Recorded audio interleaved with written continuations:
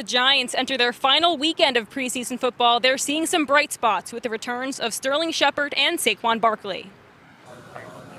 To see him back in the field brought a smile to my face. Saquon Barkley is ready to go and reunited with teammate Sterling Shepard. Entering his 7th season with the Giants, Shepard is the longest tenured player on the team, and his presence has proven to be valuable.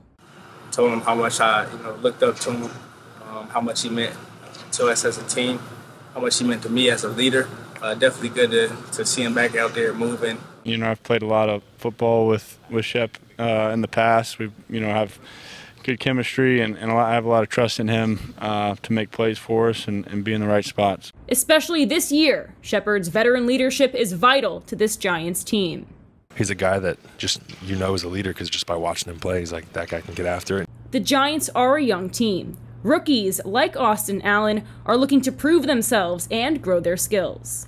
I'm still a player that's still developing. It's up and coming, I feel like, and it's cool to see me grow throughout this process. What have you seen from rookies like Evan Neal, Austin Allen, Daniel Bellinger so far? I think they've done a great job. I think each one of those guys has a really mature and professional approach to their work. They prepare well and and are ready to go every day. So it's been fun working with them, and looking forward to watching them continue to build off their good start. As training camp days are winding down, the Giants are gearing up for the regular season. We're just excited to get out there. We've been working hard and feel like we've had a good camp, made a lot of progress, and we're looking forward to getting on the field and representing them.